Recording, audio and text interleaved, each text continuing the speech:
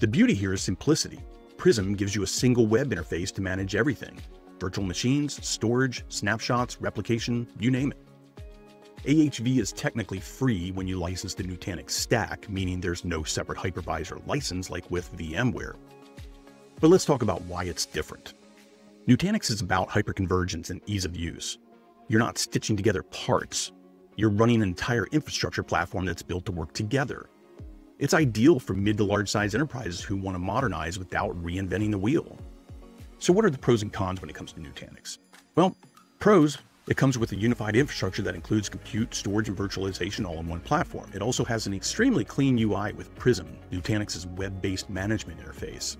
Nutanix also has strong support, automation, and orchestration tools.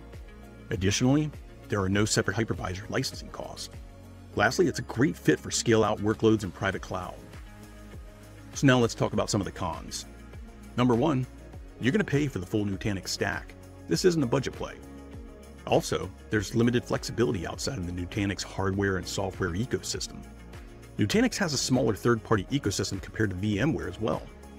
And lastly, it could be a hefty migration effort if you're moving from VMware or Hyper-V, so you'll probably want a skilled team that can help.